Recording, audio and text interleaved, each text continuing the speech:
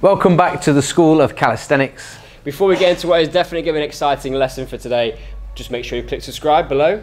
And we're going to look today at how to join Cirque Du Soleil. Now, it's not like an all-encompassing guide, it's literally how you might get in the door. I mean, we can do one trick. Yeah, we're not in the Cirque du Soleil, so we haven't gone to the join bit, but and if we were in it, our act would probably take about 10 seconds and then it'd be time for the next one. But it is going to be this dragon flag, or partnered dragon flag. It is pretty cool. If you can do a dragon flag, it isn't that hard, but it's one of those things that with your mate you can turn a few heads in a crowd. And it won't cost them 90 quid to go and see it.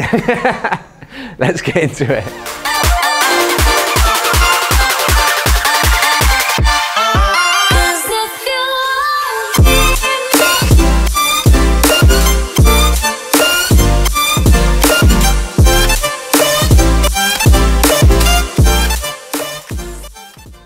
Step one of joining the Cirque du Soleil, or basically step one of the partnered dragon flag, is just looking at the dragon flag itself, but just changing the hand position slightly, because most of the time people do a dragon flag, they're doing it on a bench with the hands behind them, pulling down against the bench, whereas actually in this partnered one, Tim is going to be pulling on my arm, so he's going to use the bench to the bar, this vertical bar. So find a vertical pole, you're lying on the floor. His back is, top of his back is going to be on the floor, which eventually will be resting on the knees. But the important thing is that his hands are up high here, rather than behind his head pulling on a bench. So then he goes up into his... One thing I also do, guys, is put hands on top of each other on this one, because that's what the grip's going to be like on your partner. Yeah, so hands on top of each other, about a foot up from the floor. Then he's going to go up into his dragon flag position. He comes down and he's looking at making sure he's got that bum on, abs nice and tight, keeping in that straight line position, working to as low a position as he feels comfortable with that hand position, pulling hard on there. That's step one. Okay, step two brings your partner in, and also we're going to use the bench just to make it a little bit easier, bridging gap between doing it together, but you're starting to start to get to work on pulling against each other and the partner actually using the arm. So we're going to set the bench up.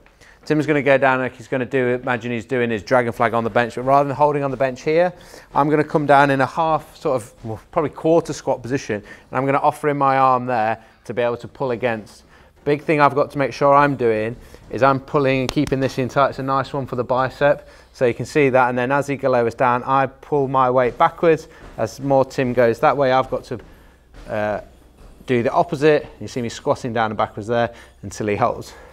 One thing I don't want to do is I don't want to let that bicep open up and lengthen out. The more I go that way for him, he's just going to topple down backwards. It gets a little bit perilous. Yeah. It's quite nervy for me. Stay in nice and tight. As he lowers down, you're working your way backwards.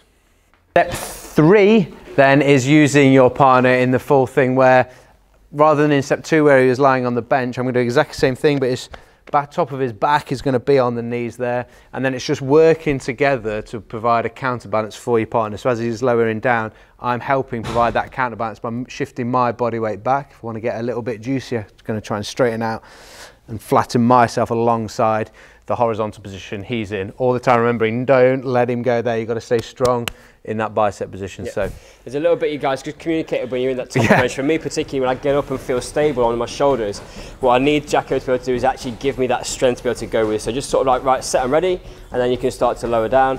If it goes a little bit wrong, just allow yourself to fall down and you'll land on the top of each other. It looks a bit weird, people will laugh at you, but sometimes you've got to go to these dark places. So let's give it a go. So he's going to go into start position. He's going to be in a squat. I'm offering up the top of my knees or thighs there. He comes over the top with that hand, rests his top of his back on there, and then he's going to jump up. And to start with, he's getting in this position. Can you balance together? And then now, as he goes that way, I'm starting to come back until we haven't done this in a while.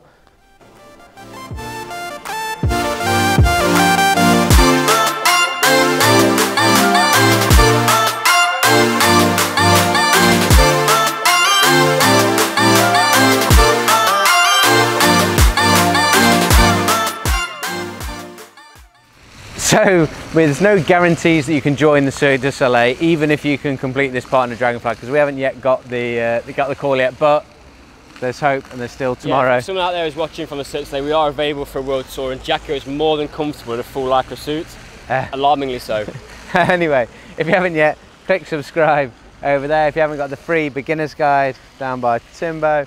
And then if you're any more of our how-to videos, check over there. And we will see you next time. Class dismissed.